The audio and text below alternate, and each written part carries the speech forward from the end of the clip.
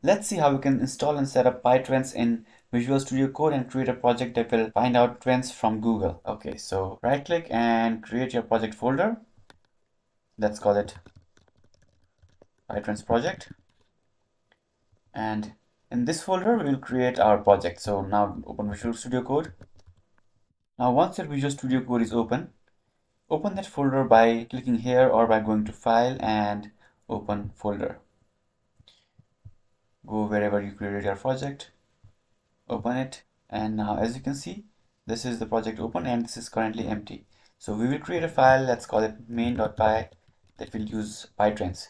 And here, if we try to import PyTrends, we will get an error that says PyTrends is not accessed. That means we have not installed PyTrends yet. So to install PyTrends, go to Terminal and click New Terminal.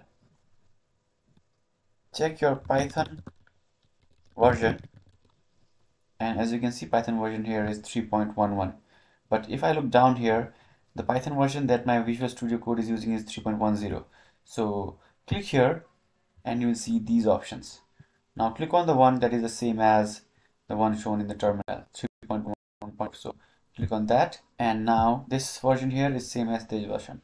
So now you need to install PyTrends. To install PyTrends, type pip install PyTrends.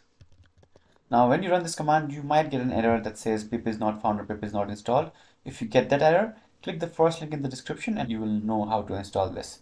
So if you already have pip installed, just run this command and hit enter and PyTrends will install. Once PyTrends is installed, you can come here and save this, and as you can see, the error is gone. Now let's paste some sample PyTrends code. This is a sample code. You can pause and try this out. So it just finds out the trends for searches of blockchain in Google.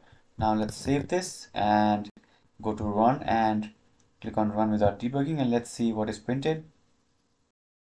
As you can see, the trend for blockchain is printed. If you have any questions, let me know in the comments below.